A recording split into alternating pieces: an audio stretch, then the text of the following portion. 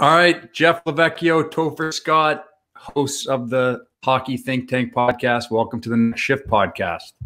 Thanks for having us. Yeah, man. Let's do it. I'm looking forward to it. Let's go.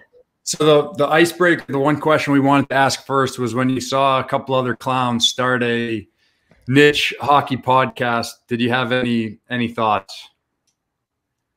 I think it's good. I think it's great. Yeah, I think it's like, honestly, like when people are trying to put information out there and you guys know how crazy the hockey world is, right? Like you guys are dealing with it on an everyday basis with what you guys are doing. And so I think anytime good hockey people can talk hockey and educate people out there, that's always a good thing. And then I think same for you guys. I mean, you guys have had some awesome guests on and been able to talk to some really cool people. And that for us is a huge part of it, just getting able to get better ourselves. And it's almost just like you're allowing people into your room when you're talking to really cool people, you know? So I think it's awesome what you guys are doing, and we're really, really pumped to be a part of this here today.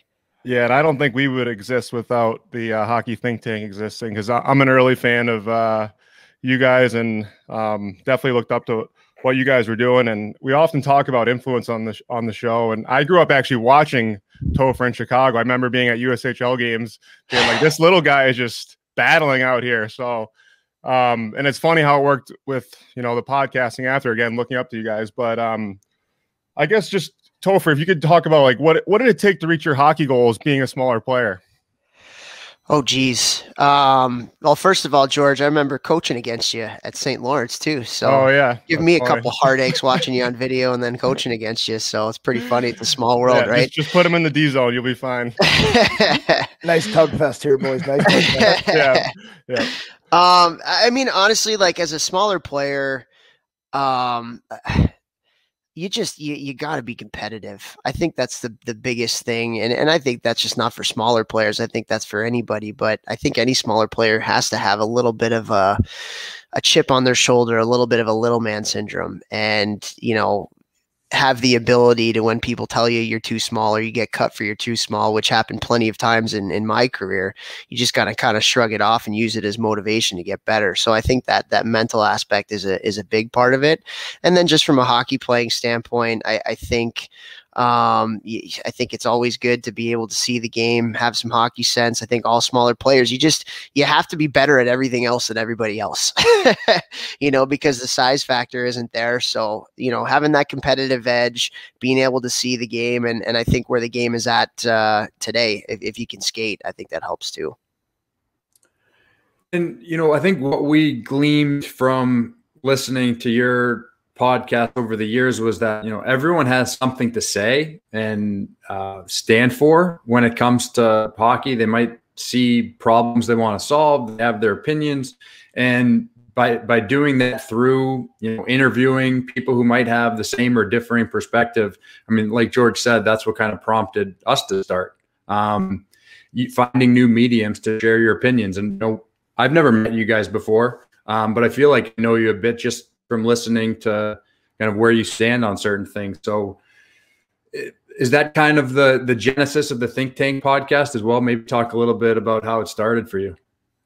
I think it's hilarious that you guys are talking about us like that, because when Toph sent me your guys' Instagram for your podcast, looking through your guests, I was like, holy shit, these guys want to have us on?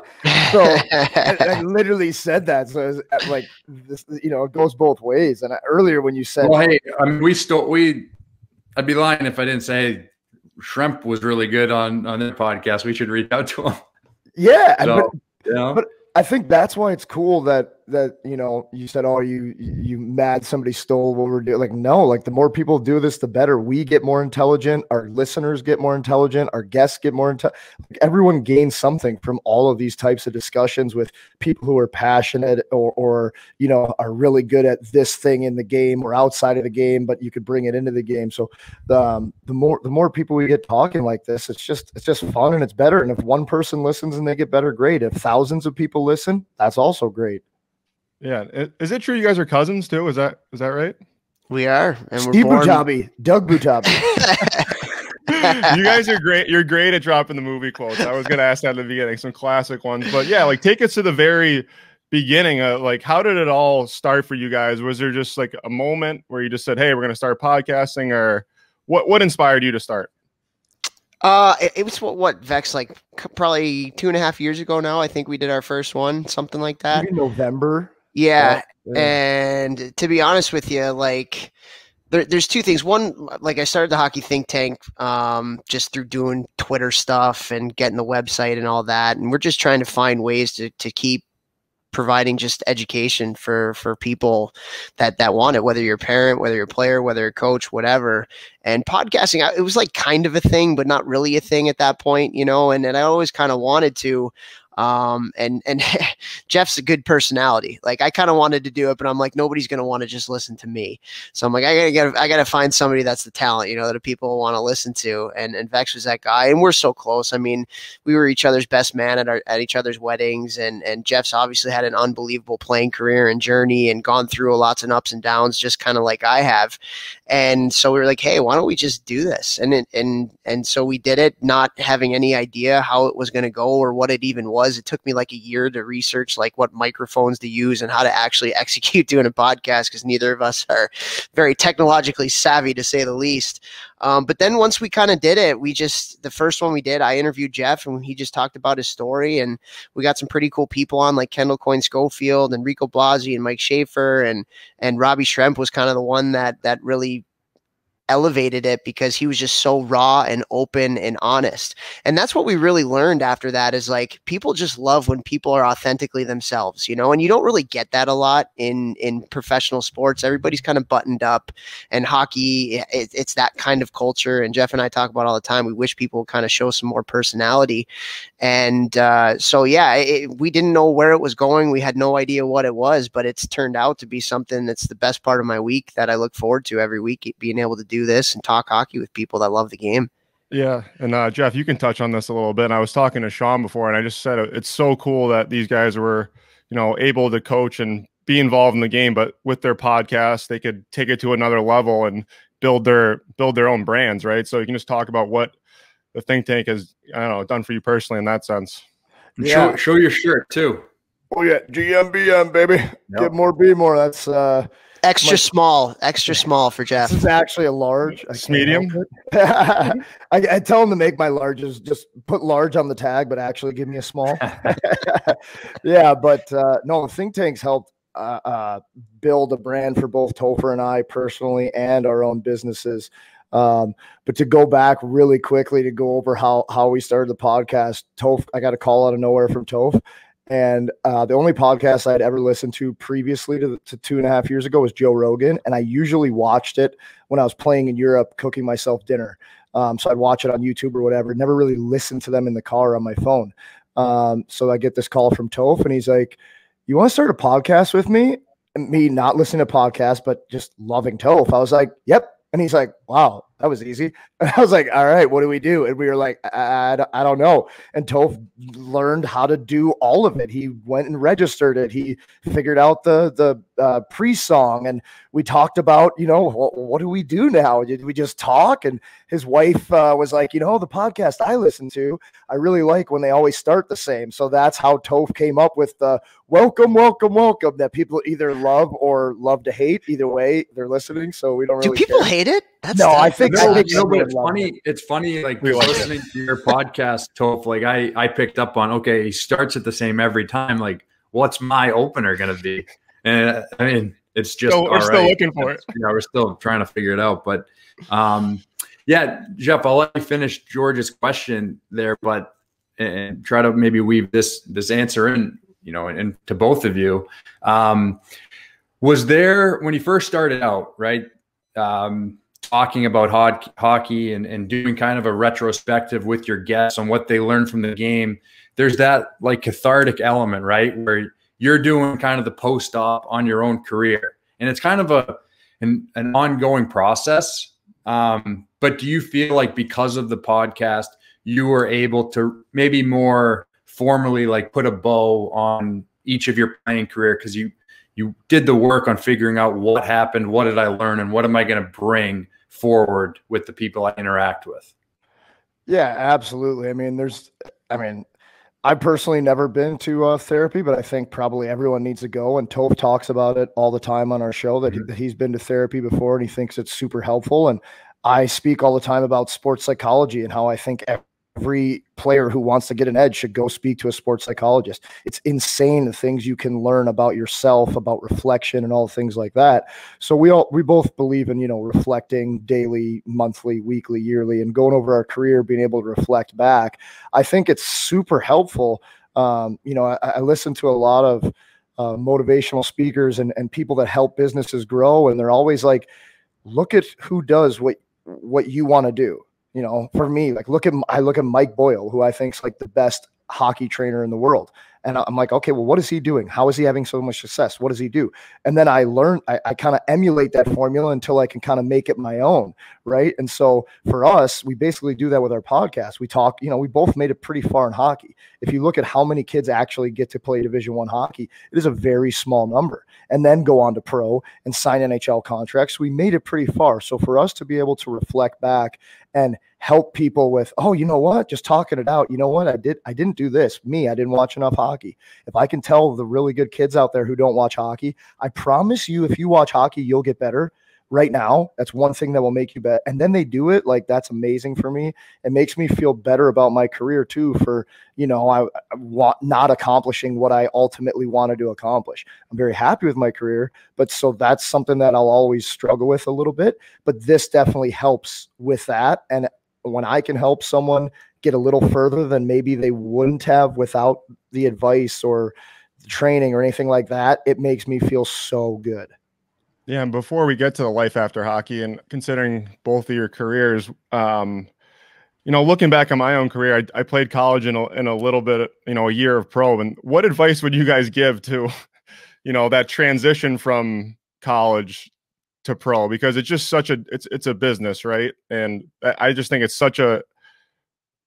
Actually, all right, let me start over there. I'll have to cut that out. No, I'm gonna have to edit that. No, I'll edit this one. Yeah. So before we get into life after hockey, guys, Jeff, you were just talking about, advice for current players. What advice would you give for players maybe transitioning out of college to pro? There's no doing too much. That's not a thing. Like, everyone in the room with you and everyone in the league that you're in and the leagues above you and below you are all looking for the exact same thing. So you literally need to go all in. You need to establish your reasoning for why you're doing this, what you're doing, and then how you're doing it. Like, you cannot search too much. Like, I remember playing in the American League, I had NHL signing bonus for 2 years, had a pretty good amount of money starting out. And I look back and I'm like, why didn't I seek out like a personal video coach? Why didn't I seek out a sports psychologist to go to talk to once a week? Like, if that would have cost me an extra $3,000, $5,000 a year, who cares? I would have been a billion times better. And I could look back and say, like, I with what I knew then, I did everything I could. But knowing what I know now, it's like, man, I could have been doing that. I could have been calling Toph, calling all my old coaches, sending them video. Like, there is not doing too much, because your window to make it in professional hockey is literally a sliver of your life. So give it everything you have and see what happens. I think the other thing too is, like, you got to be able to control what you can control, and that's what you have to have your focus on. I look at my career and had a very successful college career, captain for 2 years and scored 100 points and was on cloud nine. But being 5'4" and not being as good as you need to be at 5'4", I didn't have any AHL teams calling me. I didn't have any advisors calling me. And, my first year pro, I signed my contract a one-way with an East Coast League team. And I started off as the first line center and playing a ton in training camp, and ended up, when the AHL guys got cut and they started coming down, ended up being released within 2-3 months, whatever it was. And so you have to understand that there are things out of your control. And that's one of the things I look back that I wish I would have done differently, is I wish I would have just sucked it up a little bit more and said, hey, control the things that you can control and not be pissed off about the system. And I would have been probably a better hockey player if I would have done that. And I would have been a lot happier as well, and more fulfilled with what I was doing. So I just think controlling what you can control is such a big part of that. Yeah. And then, I mean, we all kind of give our lives to the game, right? And then it's kind of the blink of the eye, it's all over. So were you guys prepared for that end, and then how did you deal with that transition in life after hockey?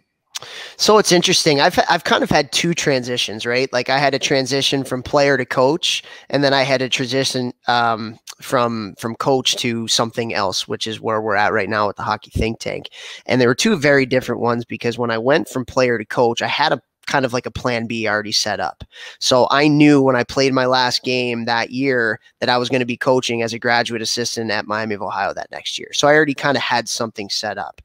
And then when I ended up leaving coaching at Cornell, I didn't really have a plan B. I didn't know what I was going to do next. And that was really hard because then you're trying to soul search. You're trying to figure out what you want to do. You're trying to balance family and career and all of these different kind of things. And that was much more tough than the first one. So I would say that, like, I think even pro hockey players now have other interests. And the studies are showing that if you don't just think about hockey all the time, you're going to be a better hockey player. Like, you have to have other hobbies, other interests, so that when you get to the rink, you're a little bit more refreshed and ready to go and things like that. So if I were to give any advice to people that were transitioning, I would say, hey, like, start looking at what that next step is going to be. Don't just get to the final day and be like, all right, where do I go now? What do I do next? Because for me, just from my experience, like, that was a difficult time, and it took me a lot of time to really try and figure that out. For me, it was a little bit different. So I signed my NHL contract after my junior year, went and played in the AHL, played really well, but I fractured my wrist, wound up finding out in the summer I tore my TFCC, which is cartilage. So I had to wear this like gunslinger thing for a few months. My first time back on the ice, I hit a massive bump on the ice, went headfirst into the boards, got a concussion, missed my whole first year and a half pro.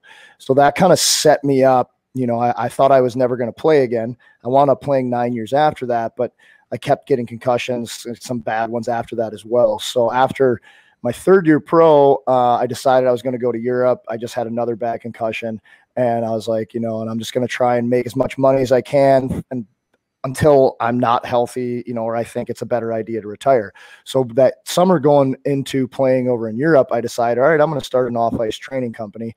I went to school for exercise science. I got certified. The only reason I was able to play hockey above midgets was because I got into training and bettering myself in different ways. So I started this company just in the off season, and every year it started growing and growing and growing. And going into my 10th year pro, I worked with, I think it was like 250, 300 people that summer, because I did a couple big camps and then all of my personal clients and then groups and teams and all these things. And so it got to a point where it's like, all right, if I'm getting concussions and I'm like helping so many people, and this is making my summer business was making quite a bit of money too. So it was like, you know, maybe it's time to give it up. So after my 10th year, I decided to make that decision, even though I was still getting good contract offers. But with the amount of concussions I had, it was always something in the back of my head, always from that first one before my first year pro started. So I knew it was coming.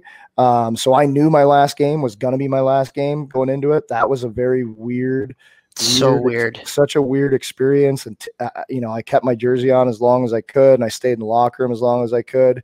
And I was just like, wow, like my life will never, ever, ever be the same.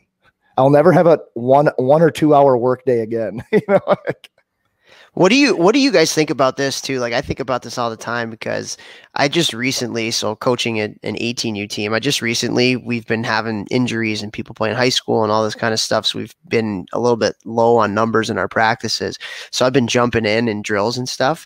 I am at my happy place. I am legitimately in my happy place when I am in those drills, and it's like, you know, way back in the day. So I don't know what you guys think. Like, Vex, I know you don't like to put the equipment on much and stuff, but I do feel like some people like just want to throw their bag away and they don't even want to look at a hockey rink when their career is over. But then I feel like there's other people, like for me, it's almost been like a void in my life that's been filled in this past month, just like going in these drills and like hopping in on the power play and, you know, doing all the things that so I'm gonna let Sean touch on the question, but yeah, in terms of the like jumping into the drills, every chance I get, I am in. I'm breaking the puck out, I'm regrouping, especially when we only have, and I was like nervous at first, but I'm like, hey, if they're not gonna listen to me, then I might as well show them, right? So go ahead, Sean.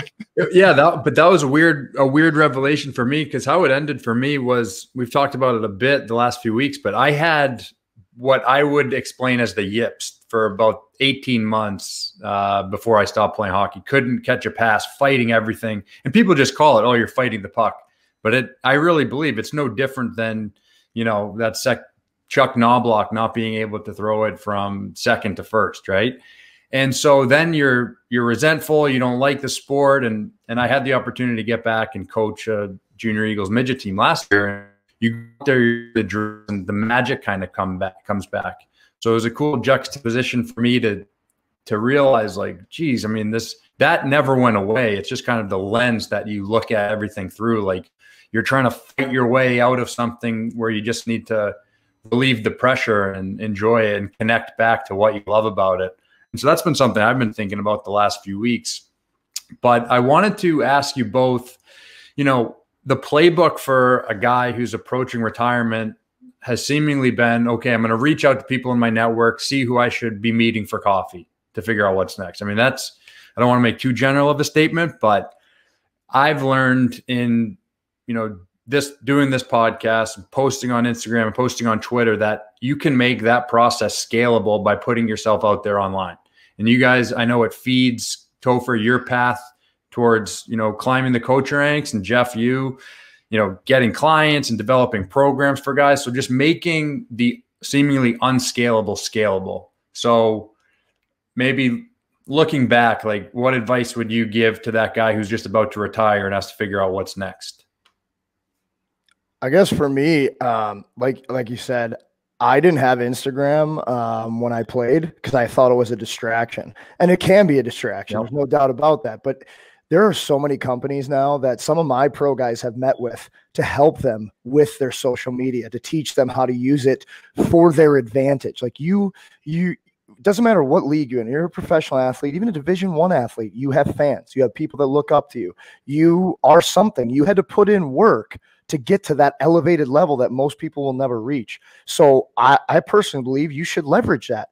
There are Connor Carrick, unbelievable example. I tell all my players, look at Connor Carrick's Instagram. Connor Carrick is probably going to make more, and it's not all about money, but Connor Carrick's probably going to make more money post-hockey, just like Paul Bissonnette, than he did in hockey playing in the NHL, because fans are buying into him as a person. So now whatever he's just real quick. I mean, he's on the taxi squad right now. Yeah, I know. 99% of players on Instagram in the NHL, if they got sent down or put on waivers, they're going into their shell. You're not going to see them rest of the season. This guy owns it, posts about it, and that drives his value to the people he's communicating with. Even more, that vulnerability, be yourself. I mean, I have some young guys that are just breaking into the NHL, and I'm like, you don't have to be me, because they see me on Instagram. I'm like, you don't have to be me, and you shouldn't be me on Instagram. Be you, whatever you like. Post about it. Could be once a week, could be once a day, could be once every, like, whatever it is. Show the people that follow you, because you have instant fans, instant following, instant people who will want to help you post hockey. If you like hunting, post about hunting. I guarantee you some hunting company is going to reach out to you and be like, hey, you like hunting. Let's collab on something. And then now all of a sudden you're a guy who sells hunting gear post hockey, and you started that because you put a hunting picture on your Instagram. I think that they just need to leverage who they are a lot more and use social media to their advantage without it taking over their lives, obviously. Vex, it's so funny you mentioned that hunting thing. I literally 2 weeks ago, I had an NHL scout reach out to me, and he's got a couple buddies that play in the NHL, and he reached out to me because they want to start a hunting podcast. I'm not even kidding you. That's so funny. There you go, man. Yeah. I do, but Sean, to your point, like, I don't think when you talk about a transition, and we talk about this all the time on our podcast, I don't think there's anything better than personal relationships that can get you anywhere in this sport. And so the better of a person you are, the more vulnerable you are, and you're willing to reach out to people. Like, I do think social media, you can use it as a vehicle, but there's no substitution for getting to know somebody, and then that person trusting you, and then, that person knows somebody else who, and so just through those connections and relationships and everything, I just think, don't be afraid to put yourself out there and reach out to people. Don't be afraid to try new things. And then you'll kind of figure it out from there. Yeah. And I probably bring that up on this podcast too much, but I've just the last year or so learned and kind of accepted the power of the internet and networking. And, you'll have friends ask, how'd you get Chris Pronger on there? Well, I DM'd him, and then he came on and we got to know him a little bit. And so to kind of cultivate your network, like you said, Toph, such a huge thing. And I just try to advocate for guys not closing themselves off online. Well, and two, the other thing I wanted to add to that is, like, in the off season, like, you work 2 hours a day. You go and train, and you take multiple days off during the week. So before you go golfing, send a message to somebody in a field that you are interested in. And again, leverage who you are. Hey, I'm so-and-so. I play for so-and-so. Is there any chance I could shadow you? I'm really interested in learning about this stuff. Like, that will fuel your passion. And it's like Toph said, I can't remember the guy's name who came on our podcast, but he works for the NHL, and he's done studies where the guys who do stuff outside of hockey during the season are now having more successful seasons. And like, it's literally like they have the data showing that. So not only are you going to make yourself a more successful player by you opening up new pathways in your brain and doing all these things that are going to make you more intelligent, you're also setting yourself up for your future. Whether you're, Connor Carrick, who probably makes a couple million over his career, or Sidney Crosby, who makes 150 plus million. There's going to be time after hockey, a lot of time. So you got to figure out what you want to do with yourself. So learn and develop those passions and skills and networks now while you're still playing and you have the leverage. Yeah, I think you make a great point there in being proactive. And a mistake I made after, and some guys absolutely make, is that they just assume that it will come because what you accomplish in your hockey career, right? And you quickly find out that if you don't put yourself out there, nothing will come back, right? It's true. That's 100% true. And, I learned that lesson becoming an assistant coach at Cornell. Like, you got to make cold calls and you got to put yourself out there. You got to be able to be okay being told no. Some of the hardest things is going to recruit those blue chip athletes who, aren't going to say yes to you, but you got to put yourself out there and, and try to recruit them anyway. And it's the same when you're getting outside of hockey. Like, you have to put yourself out there, and that's not easy. That's not easy for anybody, even NHL players who everybody knows who they are. Right. Well, actually, I wanted to transition a little bit. Being a Bruins fan, I know you guys had Trent Frederick on the other day. So what can you guys tell our audience about his story? Because I absolutely love this guy. He seems like an animal on the ice. So. Yeah, I mean, Freddie's a beast. I've been training him for 2 years now. And like, literally, if you knew him as a person, you would never think that he would be the same person. Like, I'm obviously played with and know a lot of, like, fighters from the NHL, AHL, heavyweights, super tough human beings. They're always the nicest guy in the room, but like, Trent is literally like the nicest, sweetest kid ever. And then he gets on the ice and somebody hits him and he's just like, bah! Like, it's unbelievable. What's he like? Yeah, bah! Like, okay. like different person, like literally like Jekyll and Hyde. It's unbelievable, but it's really cool to see a guy go all in. Like, I train people pretty hard and pretty intensely, and it's not just in the gym. I'm talking to them on the weekends. I'm asking what they're eating, talking about, how much or how little they're partying, and all these different, like, it's all encompassing. What can we do, every little thing, to get more out of you? Because, like, you're at that, you're on the peak. Like, we got to keep you there. And he did everything, man. He has done everything the last 2 years. So to see someone having this much success in the city of Boston, absolutely just eating him up and loving him and knowing how good of a person he is. And everyone says, oh, he's such a good person about their friends. Like, no, this guy, there are stories that I won't even tell. And he's literally, like, shirt off your back, unbelievable human. So it's very cool to see his success. One of the other things I wanted to ask is, I think we do have some crossover when it comes to hockey parents maybe listening. We try to save the parents for you guys, but for anyone listening, what's the theme? What's the punchline for them in terms of the do's and don'ts? I think, honestly, the biggest thing is, like, it goes back to Jeff. I mean, he's got it up on his wall in his gym, and we talk about it all the time. It's like, what's your why? why did you put your kid in youth sports? Was it to make sure that they become the best hockey player ever and be Sidney Crosby? Or was it because, you wanted your kid to get some exercise and have some fun and make friends and build a little bit of a community?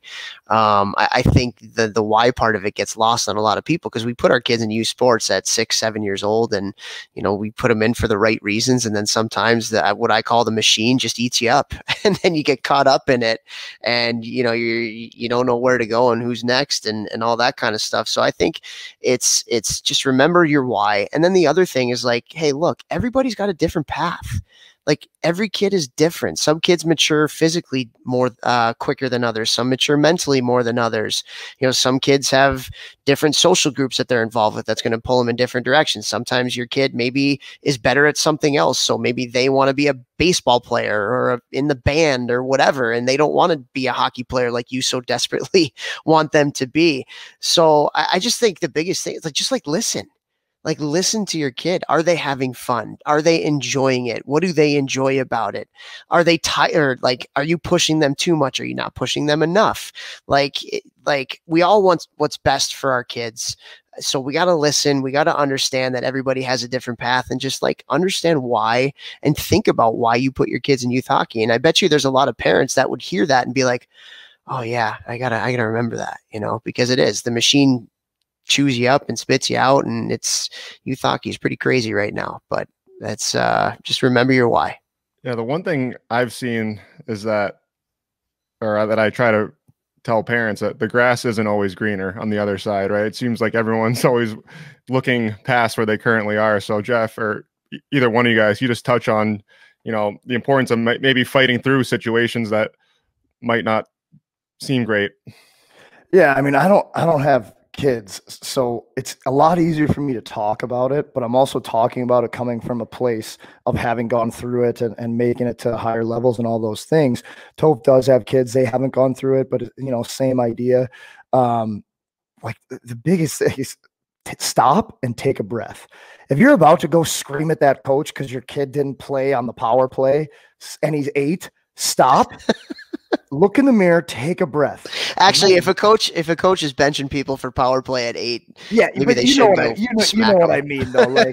You're gonna go fight another dad in the parking lot because of a penalty his son took. Stop, take a breath, look in the mirror.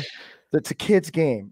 It's just so important to think about, bring perspective into the situation. Why are we doing this?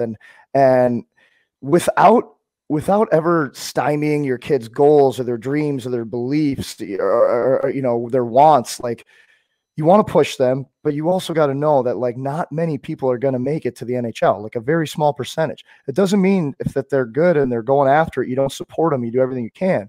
But remember that because of that, the goal with this is you can use sports to help your kid become an unbelievable human, a hard worker, someone who's on time, responsible, giving, caring, a leader, a good follower. There's so many things that hockey will give them if you focus on that versus beating the Millers down the street or over in the other city, So I just think, remember your why, focus on those things. And when you get crazy, which will happen, stop and take a deep breath.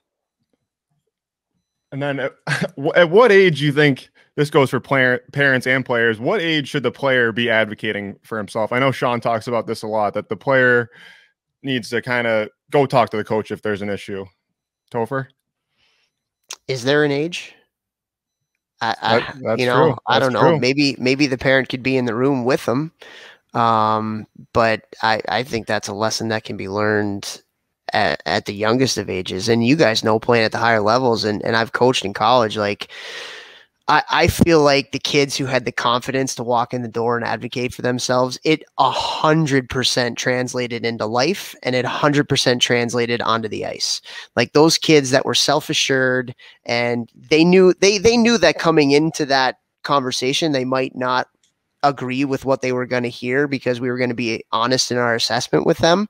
But either way, those kids just had a confidence and I'm not even talking about just a life confidence to themselves that I think are going to suit them forever once hockey is even done. And this, I know that's what you guys talk about a ton on this podcast, is life after hockey, and how important that, like, learning things while you're going through this process are to living a fulfilling life after hockey. And I just feel like that advocation for yourself and being able to have that confidence, man, that goes a long way. And so as parents, if you can help to instill that in your kids, even, I would say I don't even know if there's an age where you should start. Yeah. And Topher, I think what's really cool is that if you're going to continue coaching, and I'm not sure what the goal is, but if I'm a 16, 17, 18-year-old kid that finds out I'm playing for you next year, like, I can go find what you're all about. And so before I meet you in the locker room that first day, you're eliminating the guesswork. And then I think that's laying the foundation for your players to be able to interact with you in a more personal way, and creating that level of access and comfort for them to problem solve directly with you if there is an issue.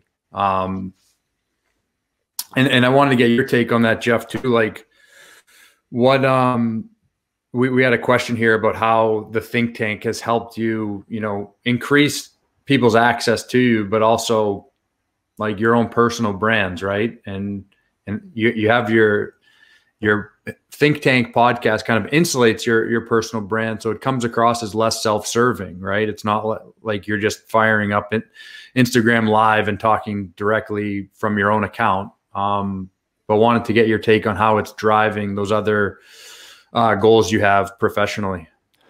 I mean, I think that it probably lends me credibility, because if there's people who, the think tank gives me a platform to talk about the things that I've learned. And, I always say I love talking to older people, grandparents, people who are 20, 30 years my senior. I love sitting down and having drinks or dinner with people like that, because they have wisdom. Wisdom comes from experience. I have a lot of experiences through my journey of hockey, playing in 8 billion different countries, in 2 countries where they didn't even speak English. Like, I have all these crazy experiences that forced me to develop skills that a lot of people maybe don't develop, but then also just it gives me a platform to tell people what I did. Because if you're not some NHL superstar, odds are, like, except maybe in your town around your age, plus or minus 5 years, people don't know who you are. You're irrelevant. Even though I was one of the first pro guys to make it out of St. Louis in a number of years, nobody now knows that. So the Hockey Think Tank Elite, that it gives me some credibility. People can listen to my story. Oh yeah. Oh, he's the guy who has on a lot of pro hockey players. He played pro hockey. He's on the think tank. He's helping people. And number one, I never knew that this would happen, like that the think tank would be this big. I didn't do it for that reason. I did it because Toph and I both like helping people, and we wanted to get smarter for free. So selfishly, but mostly just help other people and put some good out into the world, in the hockey world. And it's like my saying is GMBM, give more, be more, giving more with this podcast, and winds up helping me out by more people finding out that I do online training, and you can train smarter than going to some random personal trainer. And they know to look for me because they heard me on the think tank. I need a program. I need a program for a soon-to-be 33-year-old dad that's slowly starting to get way too out of shape. Let's go. Even though you probably wouldn't have, I carry it well. Yeah, I would never have guessed that. No, I need like a bulking program. Oh, dude, I got that. Send me your email after this. Oh, Vex has got that. Oh yeah, he's got that. Dude. He's got the meat workout for sure. Yeah. But I want to piggyback off what Vex said too, because I think one of the biggest things, and Sean, we actually talked about this a couple weeks ago when we talked, like, Vex and I are not afraid to air it out there, and the bumps and the lows too, and everybody has them, but like, nobody wants to talk about them, right? Because it's hard. It's hard to put yourself out there. It's hard to be vulnerable. But at the end of the day, I think I've connected more with a lot of people from talking about the low points than I have in connecting with people talking about the high points in my career and my personal life. And so, like, that for me has been really inspiring and wants me to continue doing this because, like, you know, one of the episodes, I can't remember which one it was, Vex, but like I admitted that I have gone to therapy, you know, and go to therapy, and how great it's been in my transition to being a dad, and just like we had talked about before. And the amount of messages that I got from people after that episode saying thank you, and like, I can't believe you did that. Like, for me, that's what it's all about. Like, you can help people kind of get out of the lows, because it's easy to talk about the highs, but like, I feel like we've been able to do that. And I know just a lot of our feedback that we get, like, people appreciate that. And it's hard to do, but at the end of the day, like, I think that's been a huge piece of us growing, is just like not being afraid to talk about the tough stuff too. Yeah. Has there been any negative feedback at all? Like, even at the start when you know, even if it came from buddies, like, hey, who do these guys think they are, Biz and Wit, anything like that? No, I think honestly the only negative feedback I got is when I talked about how Ralph Kruger should not be fired from the Sabres. And that was dead on. I agree with everything you wrote in that blog post. Oh, I triggered the Sabres fans. You were pretty subtle too. Like, you didn't hammer them that bad, but everything you said was true. Hey, speaking of the lows, though, I want to talk about the depression that sets in life after hockey if you don't work out, Jeff. So can you talk about keeping your body active after you hang up the skates for us? I think this is so massively important. I'm so glad that you just brought that up, because if you think about, especially, you know, you play up to juniors, but especially if you play college, because that's going to go 4 more years after juniors. And then especially even more so if you play pro after.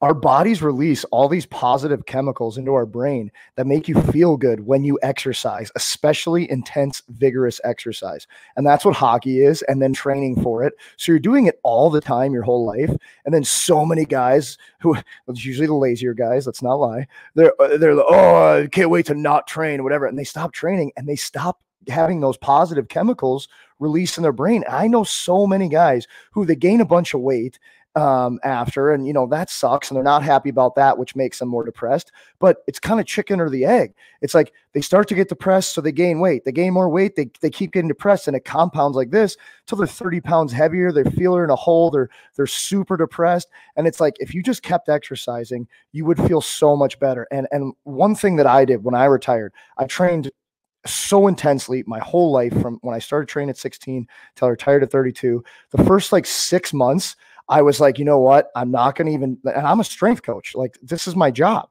I was like, I'm not going to train like an athlete. I'm going to go in there and do things that I never did as a hockey player, and I would never do because I knew it didn't matter, didn't make me good. I did some like for fun stuff, some bodybuilding stuff, just like go in, have fun, like no pressure. And it was unbelievable. And then after that, I did that, I was like, well, this is hilarious and stupid after a couple months, but it kept it fun and different for me when I was getting out of hockey. And then I got back into training like an athlete. And now that I don't play hockey, I feel amazing when I go to that gym for the hour and a half, and I train like an athlete for the most part. I'm not out there running 300-yard shuttles in the public gym and, you know, snapping pre-workout and going crazy, but like, I'm still going hard, and you feel good and you feel like you did when you played. It's funny because I was just thinking, usually I try to ride the bike before I, jump on the pod here. And today I didn't work out before, and I'm fighting it. Like, I can't formulate a sentence. It's so true. It just, well, you got to give George, right, man. George and Toph, like, you guys are in the rinks a lot. I'm in the rinks a lot. And sometimes that snack bar pizza can be tough to pass up. Oh, dude, try recruiting. Try recruiting and going in and leaving a rink at 10:30 at night and nothing's open except a gas station or a Wendy's, you know, and do you decide to go to the gas station and have, you know, peanuts for dinner and something out of a gas station, or you just do the easy, I'm tired, I'm gonna just go to a Wendy's? That's actually a good question. Like, because I feel like in order to do that, you have to prioritize your health. And I feel like, especially when you get older, you have kids, you got a job, all this we have so many different priorities, right? That we always, I shouldn't say we always, but I feel like a lot of people, myself included, kind of put our health on the back burner. Like, that's, you know, that's something that's not that important because I have all these other things to tend to. Like, what would you say to people that have that? I would say, look back at your playing career when you didn't prepare when you didn't practice, when you didn't work out, when you didn't visualize? How'd you play? And then how'd you play when you did? Immensely better. You're either preparing to succeed or you're preparing to fail every single day. You prepare to fail by not preparing. So for me, I think people need to make, and this is what I've done since retiring, is like I make an appointment in my calendar, just like I do for all of my training sessions or a podcast like this or a call later I have today. In my calendar, I have a time that I go to the gym. That is my time. It's just like any other appointment, calendar, something I'm being paid for that I have to do. It's a priority in my life because I know that once I stop doing that, I will not be able to do as much as I do. And if you have kids, like I say to my mom and dad, I'm like, I tell them, it goes back to everything. Figure out your why. If you have kids, I don't know how your why wouldn't be like, I want to be as healthy as I can for my kids as long as I can. I want to be able to play with them. I want to be able to teach little Johnny how to skate. I want to be able to teach him how to be in the gym. I want to take him to his first junior tryout. Like I want to be there for him. And if you're not healthy, you're not going to be there as long. You're not going to be able to do as much. You're not going to be able to play one-on-one with them in the basement when you're 45 years old, whatever it is. So like find out your why, and then it's all preparing. For me, obviously I know recruiting is hard. You're driving all over the place. All I heard was excuses, Toph. Like bring a protein shake in your bag with a banana, stop at the grocery store before and get some healthy food. And find that freaking dog. There you go. I need the movie quotes to keep going. This is just one just popped in my head, Topher. I think it might turn into a good one. What do people get wrong about leadership? And is it right for 12-year-olds to have a C or an A on their jersey? Oh, wow. What do people get wrong about leadership? I'll say what you don't want to say. Just because someone was a first-round pick and they're 18, you shouldn't make them a captain of an NHL team. Ooh, there you go. Yeah, reading between the lines there. I got you. Ralph Kruger. Is that your? Is that where you were going? Just Buffalo Sabres in general.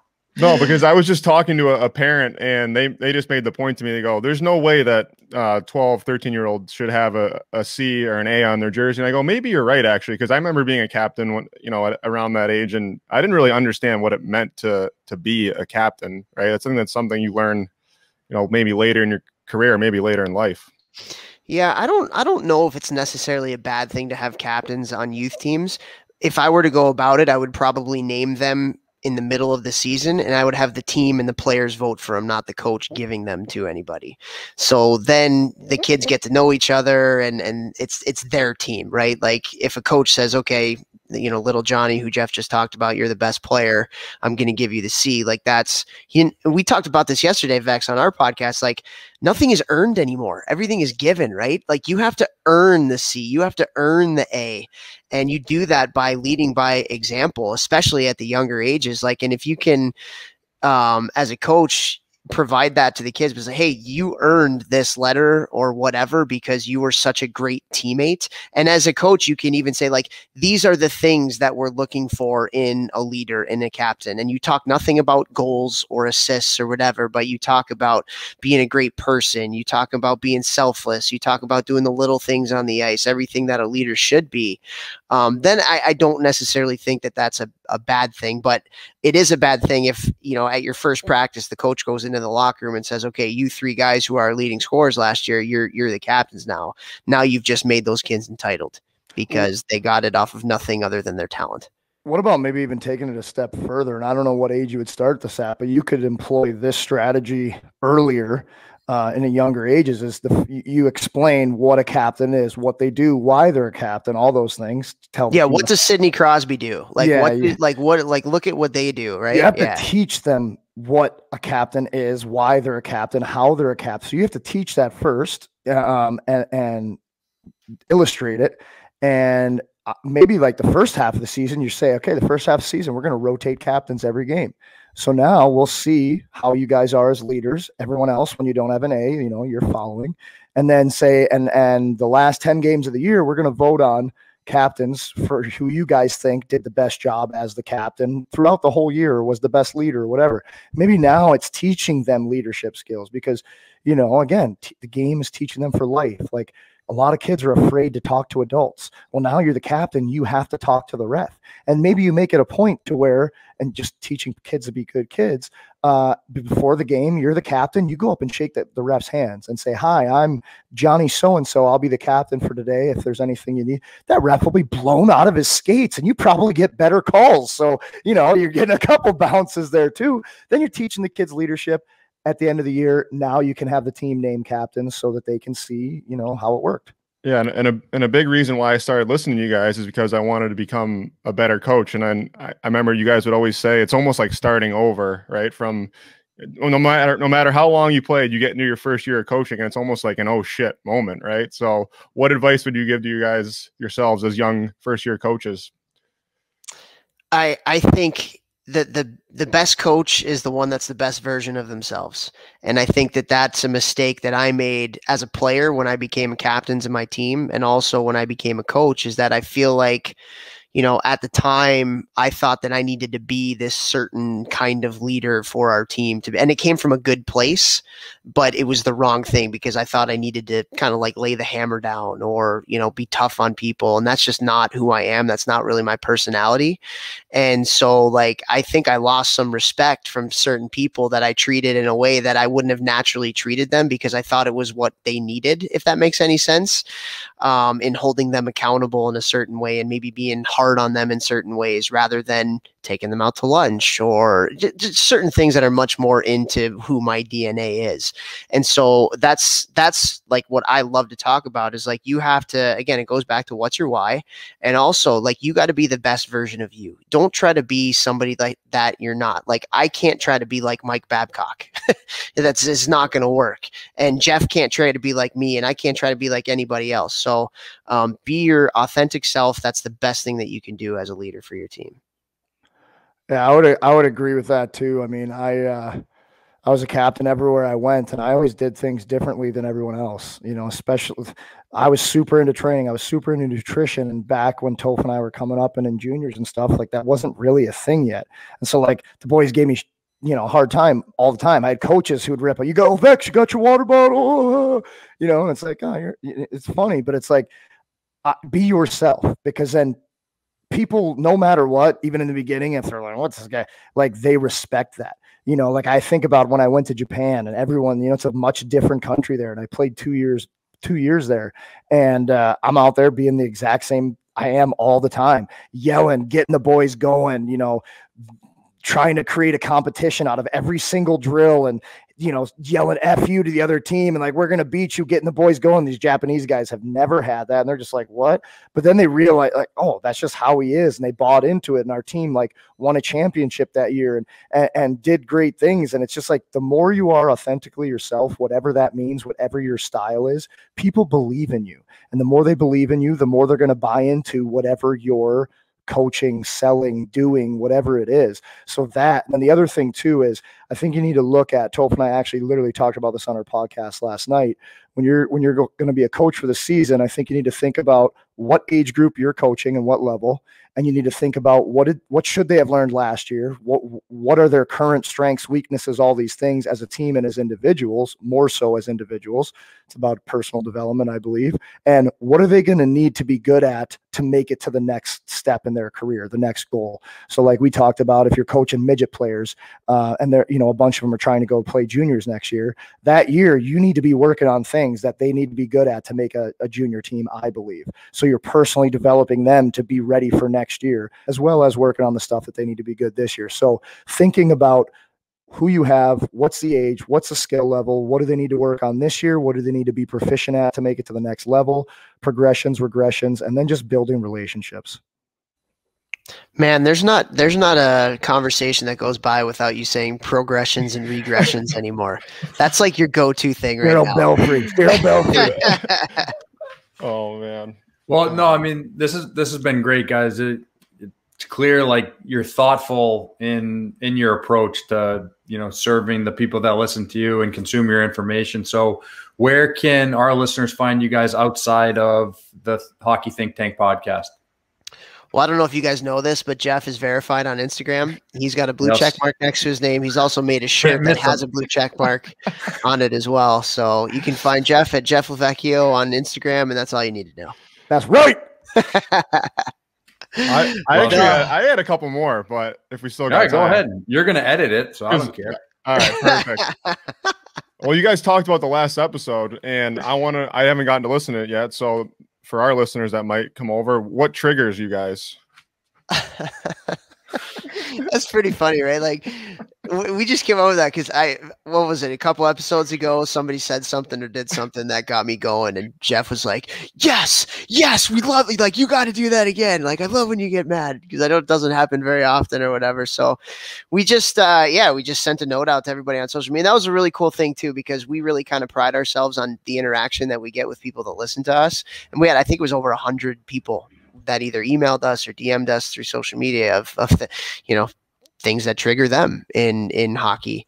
And it was cool too, because it was like parents, it was coaches, it was players, it was like all these people. So we tried to get to as much as we can. I don't know, Vex, like what the thing that triggers me the most, I think, about hockey is when it's not about the kids. When it's about the adults and adult ego. I think that's the biggest thing that really rattles me about the machine, is that a lot of times people are making decisions that's going to help their own ego rather than actually putting the kids first. And so I can go all day. Hockey director this year, so I saw a lot of stuff that I wish I didn't see and I wish I can unsee. But at the end of the day, like, make it about the kids, man. Like that's the biggest thing. I think we called people a joke who like make it about themselves like 20 times at the end of the episode. We were coward. I think we said coward. Hope got heated. I got heated. We were like, "You're a joke. You are a joke." Like they were in front of us, and we're like, "Make it about the kids. You're a joke." We definitely got triggered. That's incredible. That's one that gets us for sure, is people that lose sight of that. And believe me, I get it. You're going to get heated at times, but it's the people that don't reflect after they do get heated and then make amends or stop getting heated and remember their why. I'm a youth coach. Calm down, Jerry. You're a youth coach. Karen, sit in the stands. Don't yell at other parents. It's about the kids, so that definitely gets us. Yeah. Go ahead. I was just going to say the other thing too, and we talked about this, Vex, like, don't try to bring people down to make yourself be better. Like, that's the big, like, if you want to go anywhere in this hockey business, let's call it, like, you do that by being good to people and by being a good person and by helping and providing value to people. You don't get anywhere in this business by bringing people down to make yourself look better. And I think that's kind of where the whole genesis of this whole triggered thing happened.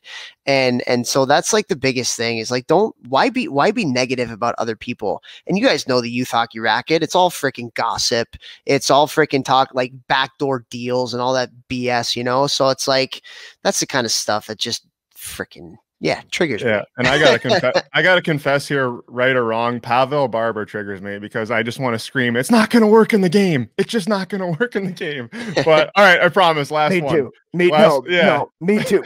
But I will say this though, as somebody who like took training hand-eye coordination extremely seriously, and I saw what that did for my game working on that off the ice. Sure. I do think a small percentage of what he's doing is good. Like it's the dessert, it's the cherry on top, only because it's going to help you like get a little bit of an extra risk. You're not going to do what he's doing in a game, but by practicing that fun stuff, you're having fun practicing, and you're practicing a lot of hand-eye and moving your body in funky ways that, again, you're probably never, ever going to use, but it's making you more athletic. So I think that it will make you like 1% better. But you're right. Like, I'm like, dude, this guy would come at me and I would literally just put my shoulder through his throat and he would die. Like, I think that all guys are like, oh, he's so nasty. I'm like, dude, I'll put my entire bank account on a one-on-one. Like, let's do it. No, I actually saw a therapist for that one, and it we worked it out. No, I'm just kidding. All right, last one here. Last one. We usually wrap with favorite memory. I might have stole this one from you guys as well. So do you guys each have a quick snippet of your favorite memory as a player in the game? Favorite memory? You know what? I think when you all, as hockey players, like, I think all of our favorite memories is team success, some kind of team success that you've had. I was able to win a championship in college with Cornell. We won the ECAC championship, got a goal away from the Frozen Four. So when you get to celebrate that that kind of achievement with guys you've gone to battle with and gone to war with and all that kind of stuff. I honestly don't think there's anything better than that. And one of my, it's tough to say favorite memories, but like one of my most, I guess, influential ones is playing against Wisconsin as a sophomore and to get to the Frozen Four, and we end up losing the game in triple overtime. And it was like one of the worst moments of my entire life. But like when you go through something so hard and so tough with like a group of guys that you just, and you guys know, like those teams that just gel, like you're so close and you love each other and all that kind of stuff. Like it's a really kind of special thing. So like being able to have those kinds of moments with guys that you just, yeah, like you sacrifice for and all that, and you know, they'll sacrifice for you too. There's nothing better than that. For me, for team one, is actually kind of funny. I was thinking about this the other day. It wasn't actually like a real team I played on. It was a team I played on with Toph, Select 17. It used to be district by district would play each other in the festival and there's a championship and all that. And we had a bunch of guys from St. Louis on Select 17, which was the first time that had happened in forever. And so I got to play with Toph, Illinois, Missouri were on Central District. We beat Michigan in the championship. And the kids on Michigan are kids that I overheard a few years earlier. They thought I was asleep. And they were like, man, these kids from St. Louis aren't that bad at hockey. And they were like ripping on us for being from St. Louis because no teams had ever traveled. So winning that tournament in the summer, and it was the most fun team. We had unbelievable coaches. We had great chemistry for a team that only played together for like 2 weeks. It was so much fun. And then personally would be my first real game back from my concussion in the American League. I scored 2 goals. I thought I was never going to play again. I came in the dressing room that night for the game. There was an A on my jersey after missing a year and a half of hockey. I wound up scoring 2 goals, getting the first star. I was freaking crying on the ice and on the bench. I thought I was never going to play again. So that experience is one that I'll definitely never forget for sure. That's awesome. Awesome stuff. And I mean, we could go on for hours here with you guys, but I really appreciate you coming on because like George said at the top, I mean, you guys inspired us to start sharing our thoughts on all things hockey, and we'll try to stay in our lane and so that you guys can give the advice to the crazy hockey parents and players, and we'll stick to life after hockey. Get out of here. No, it's awesome, man. You guys are doing such a good job too. Gotten a chance to listen to you guys. We got to have you guys on our podcast for sure to talk about the stuff that you're doing. And yeah, keep up the great work, man. This is great stuff. Awesome. Super fun. Thanks, boys. Thanks a lot, guys. A lot of fun. We'll talk to you soon. And Jeff, I'm coming at you for a program. Yeah. Message right. me. Email. All right, good deal. All right. See you, fellas. All right. Good Bye.